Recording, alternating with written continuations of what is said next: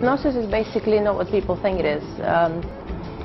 What you do is you don't go to sleep, you don't make anybody do anything they don't want to do. You basically put them in a theta state of mind, which is you're not asleep and you're not awake. You're in an altered state of mind. And it basically has to do with your subconscious mind. When you're in this state, it's easy to meditate, it's easy to relax. Hypnosis normally goes with creative imagination. And it can be used for many things. For example, curing bad habits, getting rid of things that happened to you in childhood, for example, which the conscious doesn't remember. But the subconscious has a way of preserving, and we use hypnosis to basically block the conscious so the subconscious can help us get rid of all of these things. Well, actually, hypnosis has nothing to do with sleep. When you go into a hypnotic state, you're basically not asleep, not awake.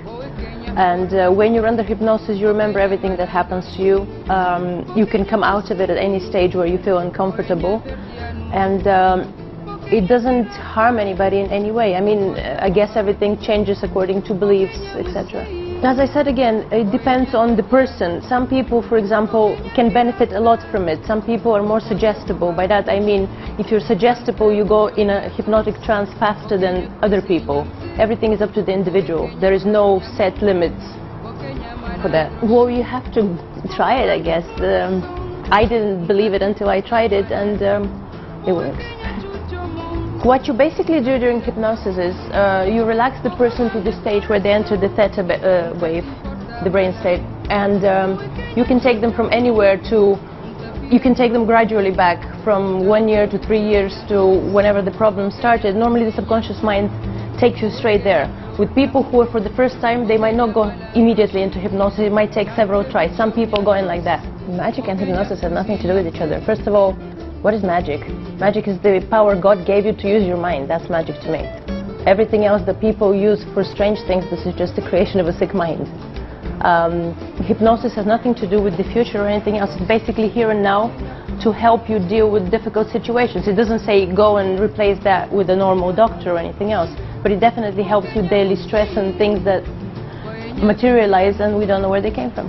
Future, no, but you can tell a lot of things. This is something completely different from hypnosis. This is to do with bioenergetic healing, with the meridians of the body and the energy fields. You can sense where areas have been affected by different things, but that's a completely different topic, you know.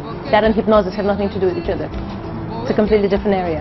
Everybody has a different energy, okay, and energy comes from one source. I mean, we all know who it is.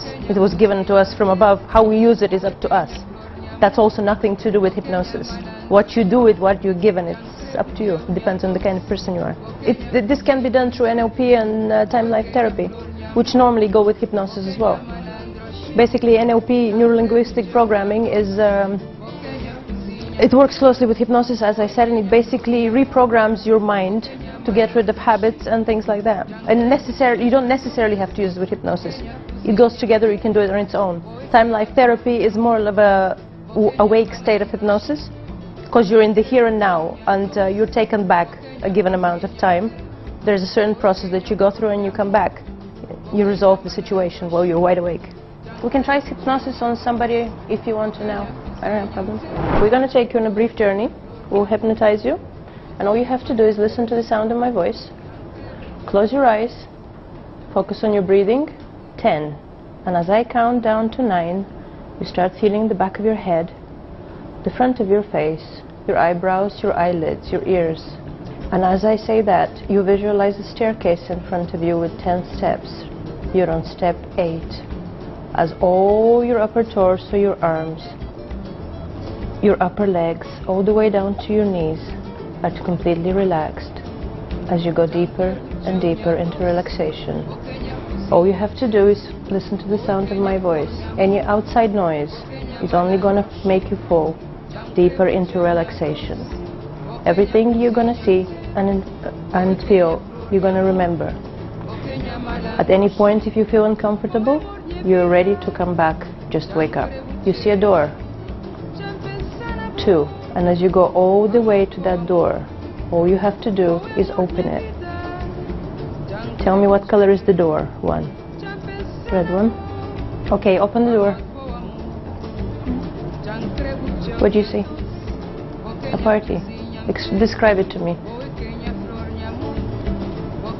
Do you know the time and place? No. Okay, do me a favor, since we don't have much time. Turn around, close the door behind you tightly, and start going down the stairs. 9. Did you close the door? 8. As we're going down, your body starts very slowly coming back to a normal state.